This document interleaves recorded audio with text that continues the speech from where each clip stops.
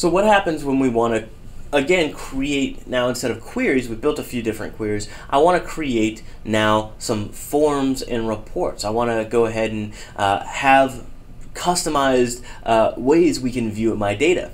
So the first one is I want to go ahead and, again, come to my Create tab, but instead of going to that Form button that did all the work for us, this time I'm going to come to Form Wizard. Now, luckily, the Form Wizard kind of goes through the song and dance for us, but what I'm going to go ahead and do is I'm going to make a new patient form.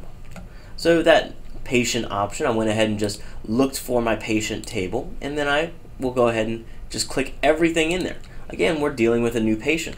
And I click on Next. The next thing it asks me is, how do you want the data presented? Do you want it in columnar, tabular, datasheet? Those look very similar to what we were just looking at, or justified. I'll keep mine columnar just for that, sake. And pretty much that's it. We're going to call this new patient form, and I'm going to just hit finish. That's going to open it up, and you see we get exactly that. We now have a way to look at our patient data. Now, herein lies a little bit of a thing. If you look at it, it looks terrible. It looks pretty bad. How do I fix it? Just like we did with our table and our query, we could switch between views. I can switch between my views and go to Layout View. Layout View, notice I can't type anything. I can't start to type anything in. But as I mouse to the left, you see I can actually resize these things. I can change the layout so that all of my data kind of has a more uniform look to it.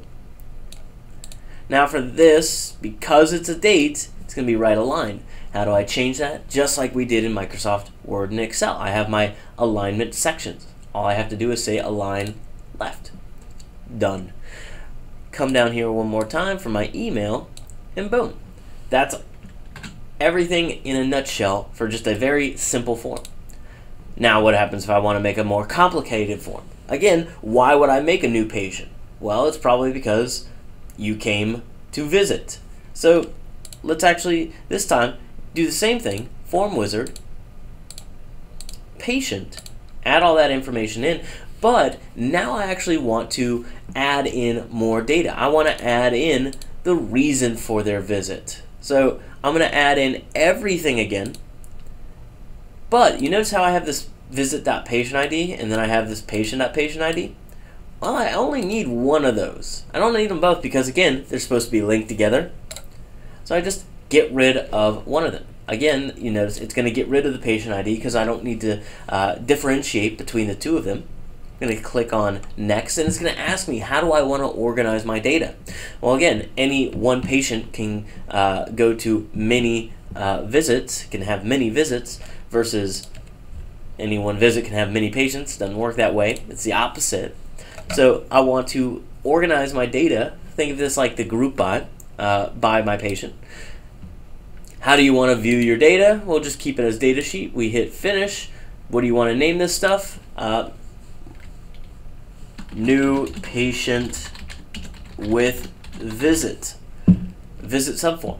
When we hit finish, we get the exact same thing. Notice again, we see all of our data, and then we now have a subform as well. Again, if I want to clean this up, I can click on my view, and I can now just change this up a little bit. This doesn't have any correlation to the first new patient form we made. This is a completely new form, so I do have to go through the song and dance again of cleaning this up, just making sure everything stays a little more organized.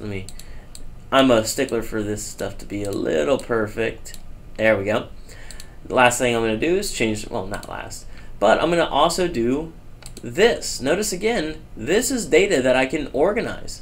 I can resize this guy to appear on the same line, and I'm going to just bring it out so that we can see all of it as well.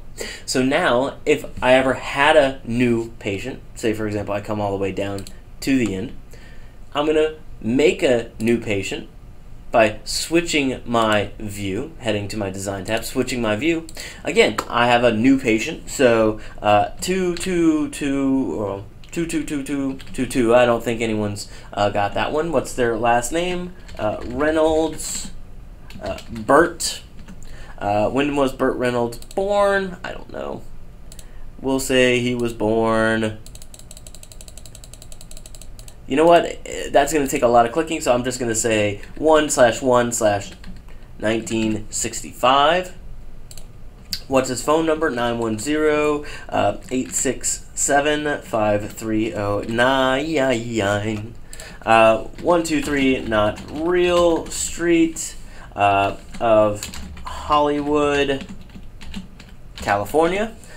His zip code is 90210. His email is burt@reynolds.com.